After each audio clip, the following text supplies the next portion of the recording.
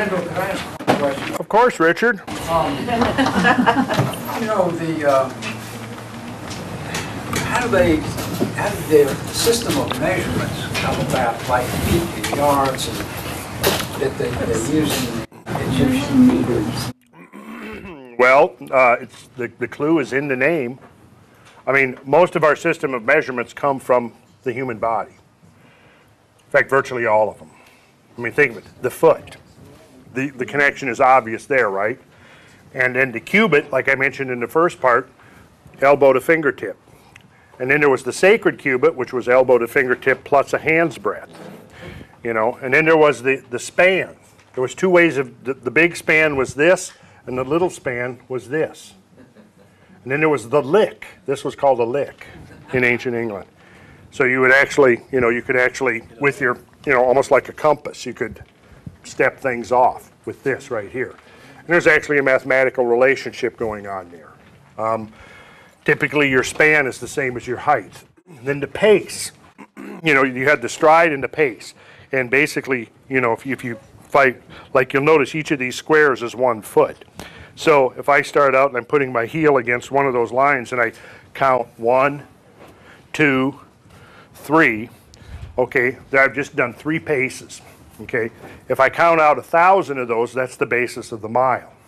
So our mile, the word mile comes from milia, which is the Latin for 1,000. Because in ancient Rome, they had the city center that had the gnomon pole at the center, and everything radiated out from that. And we still use mile markers today that goes back several thousand years to ancient Rome, which probably went back to Egypt.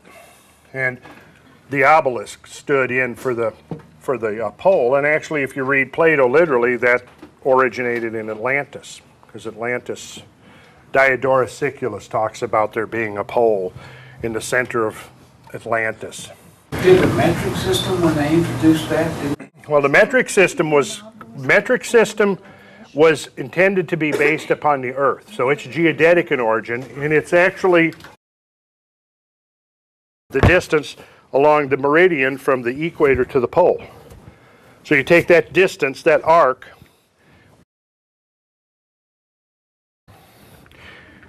and 1,000 meters is a kilometer, and the kilometer relates to the mile, interestingly, in almost the golden section relationship. 5,280 over, let's see, the meter, I've forgotten how many feet, there's 39.30. 39 inches to a meter? 39.37 inches to a meter. Yeah, 3,280. So it's pretty easy to remember. 5,280 feet in a mile, 3,280 feet in a meter. If you divide 5,280 by 3,280, you get 1.62, which is almost the golden section. So again, it's almost like the mile to kilometer relationship is built in right here. If this is a mile, then this is a kilometer. Or if this is the mile, then this is the kilometer, see? I think that was accidental. But then again, who knows? Because ultimately, see, when you go to ancient metrology, the origin of it was twofold. The human body and the earth. The earth was the other one. And what you'll find is that there are units of measurement that are derivative of the earth itself. And what would happen there, for example, you can see a globe of the earth like this. This is called lines of parallel like this. And as you can see, as you go towards the one pole or the other, the lines of parallel are decreasing in circumference. So if you take 1 degree of that circumference at the equator, that's the biggest degree.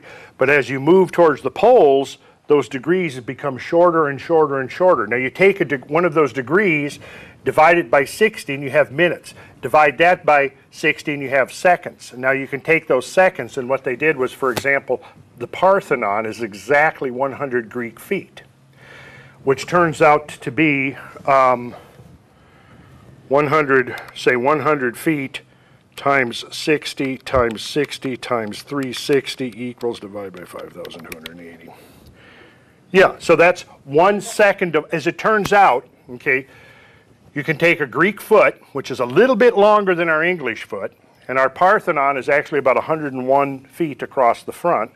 And if you go to the latitude, of the Parthenon, which is in Athens, it turns out that one second of arc at that latitude is precisely the distance across the front of the Parthenon. So you take, in other words, you take that line around the Earth at the latitude of the Parthenon. You divide it by 360, and that's, each one of those is a degree. You divide each of those degrees by 60, and you get a minute of longitudinal arc. You divide each of those minutes by 60, and you get a second of longitudinal arc. And that second of longitudinal arc is going to be varying. It's going to be greatest at the equator, and it's going to be shrinking as you move towards the North Pole. And when you get to the latitude of Athens, that second of arc is precisely represented by the distance across the front of the Parthenon. I actually have that in one of my slideshows. So it's pretty phenomenal, and that's just one example of how all the ancient measurements had one of two sources, either the Earth-based, geodetic-based, or the human scale-based. And in fact, I think in the usage of those measurements, the purpose was to try to show the linkage between the human scale and the planetary scale. What was your question? Mason's compass and the square that you show up there, is it 16th ruled or is it 10th ruled? I mean, is it metric or American? What is the rule line? It's the Old English, which is 16ths.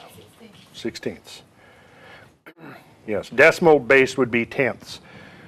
And you know, I certainly understand the purpose and value of the metric system because of its ease. However, ultimately trying to relate it to anything, like in terms of our traditional systems of measurement, we talk about feet and inches. What was the origin of the inch? The thumb, the width of the thumb. Yeah, obviously that's going to vary from person to person, right? Oh, it's across.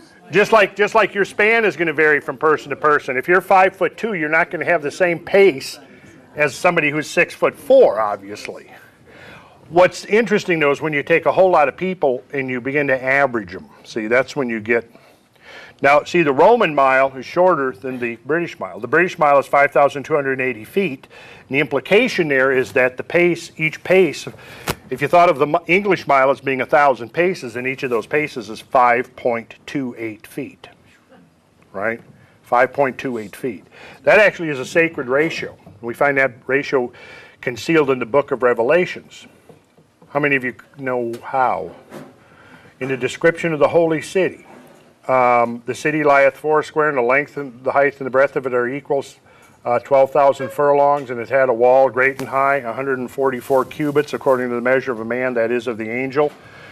Well, if you actually work out 12,000 furlongs, what's the origin of the furlong? Or how do we use a furlong today, Rusty? In racing. Horse racing, right. And how long is a furlong? 220 yards, which is what? Does it relate to a horse's leg length? You know, that's a good question, and I honestly don't know the answer to that. But, Elvie, if you would do some research for us, maybe... I'm not a mathematician. Oh, well. Richard, what do we have to erase the board here so I can write on it? Oh, my shirt. Who said that?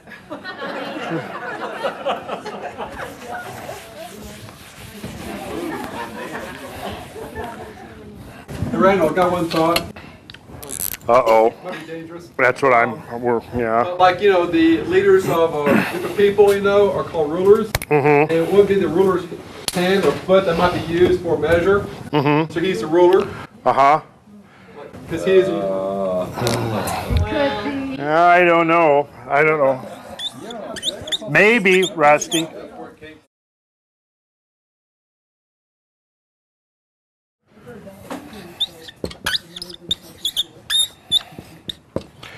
Okay, so we got a 5,280 foot mile. Now, that's the statute mile. There's also in use something called the nautical mile. Anybody know how much the nautical mile is? 6,000. Man. How much? 6,000 feet. Almost 6. Yeah, actually, I think in round numbers, it's a little more than 6,000. 6,000. Well, I can tell you what it is because I know where they started from. Ah, yes. 6,080. 6,080 feet, that's it. Now, 6,080 feet happens to be 1 minute of arc of the Earth's circumference. You know what I mean by a minute of arc? Right? When we talk about the Earth, we measure the surface of the Earth with latitude, north and south, longitude, east and west. And we, for example, can take a circumference around the equator, and that's going to be the Earth's largest circumference, right? Because of the spin of the Earth, it bulges towards the equator and compresses towards the poles. So the polar axis is 26 miles less than the equatorial axis. The Earth is not a perfect sphere. Okay, so what happens is that it creates an interesting geometry because it's referred to as an oblate spheroid.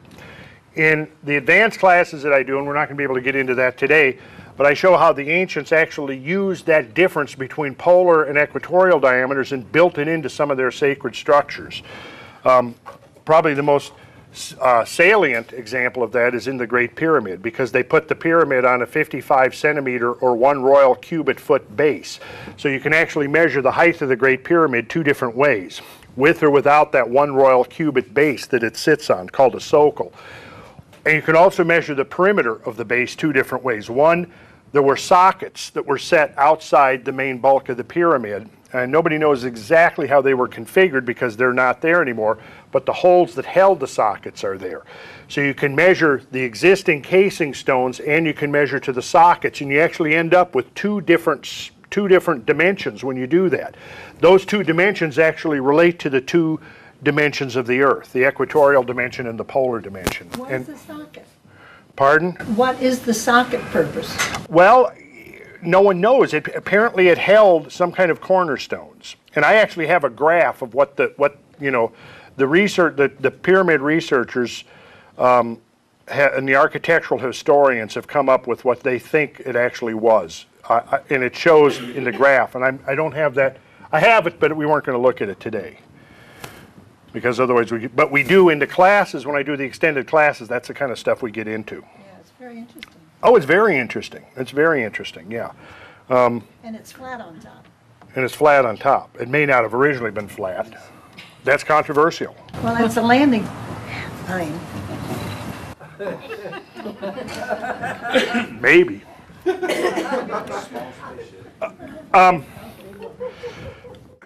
Well, what's interesting here is if you take a line, a minute of arc, okay, and I've forgotten the exact latitude at which this one occurs, but you can see that as you're going north, it's going to shrink. So you're going to find some particular latitude where it turns out 1 minute of arc is precisely our mile. And at that latitude, the mile becomes both geodetic and human scale derived. Again, the mile can be thought of as 1,000 paces of 5.28 feet.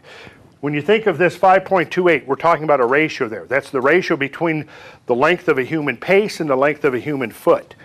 And no matter what the size of your foot is or your pace, the ratio is going to work out to be roughly the same. See? So if you're taller, you're going to have a longer pace, but you're also going to have a longer foot. And so the ratio is going to work out to be roughly the same.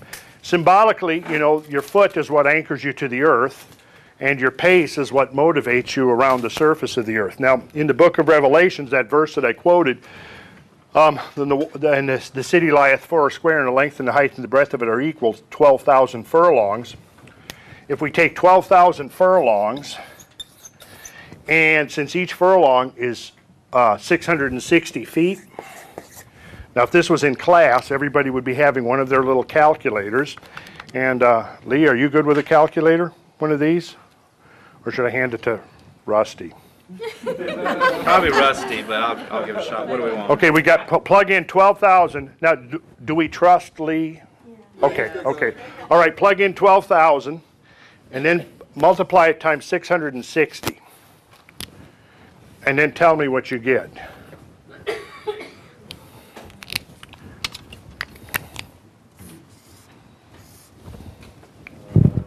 $7,920,000 feet, right? All right.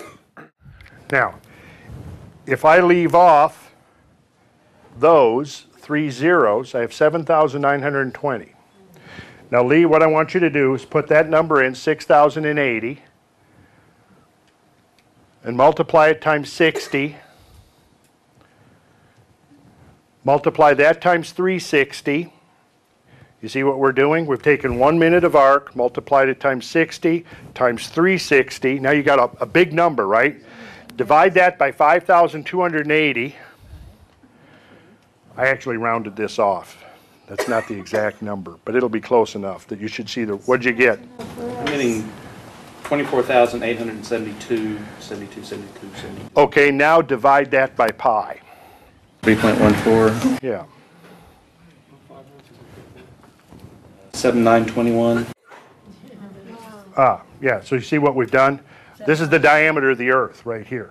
And it's, by some curious coincidence, the number of feet in the side of the holy city is 1,000 times the number of miles in the diameter of the Earth. However, in actual terms, 7,920,000 feet, how big is that? That's hard to grasp, that number of feet. Let's turn it into miles.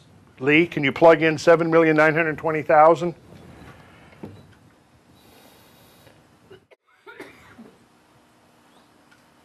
Now divide that by 5,280, and we're going to see what St. John the Divine is describing. What'd you get? 1,500. 1,500 is the right number. So what he's saying is that the holy city is 1,500 feet in, 1,500 miles in diameter. The first thing that came to my mind when I discovered this many years ago was 1,500 feet. Okay, if there's an Earth number 7920, the lunar, what's the diameter of the moon, Marcia? 2,160. Now this is 1,500 miles.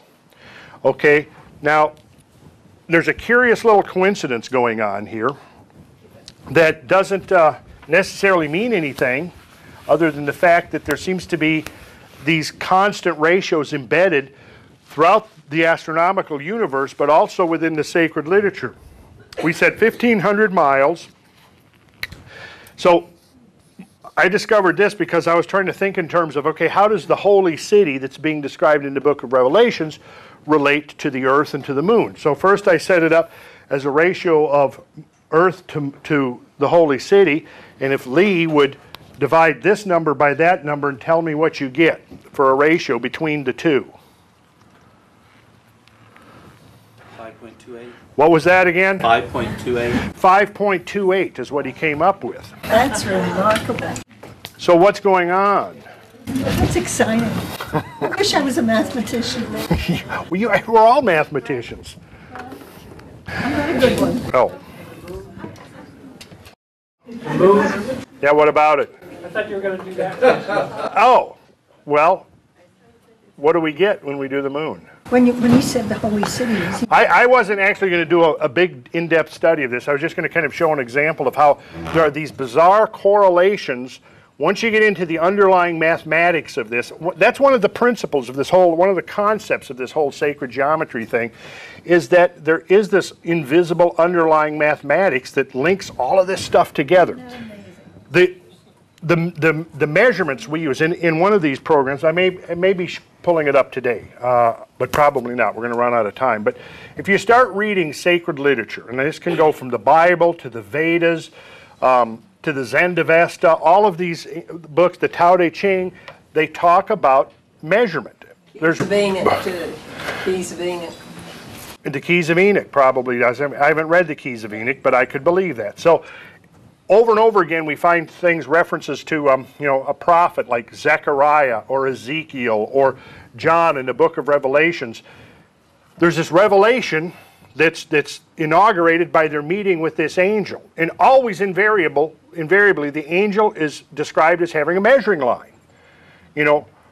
One of the angels says to, I believe it is Zechariah, he says, "Rise and measure the temple of God and the altar and them that worship therein."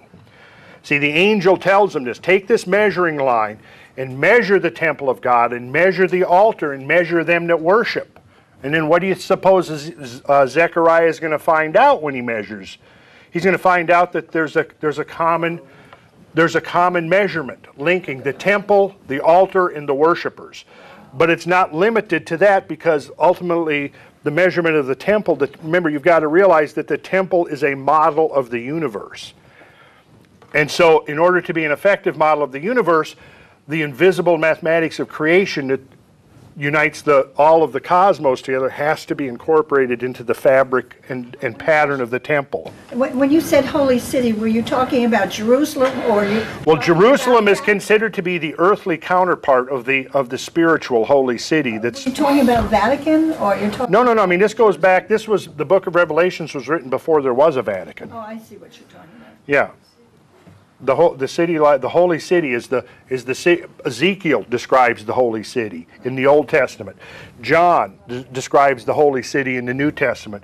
Every Buddhist temple or in Hindu temple is a representation of the holy city, which is a cosmological model of the universe, which serves as a intermediary link, a geometric link between the human scale and the cosmic scale. And again, it goes back to that thing that in the first part where we were talking about scale invariance, where the larger is reflected in the smaller. Oftentimes in geometry, what you're doing is you're looking for the mean.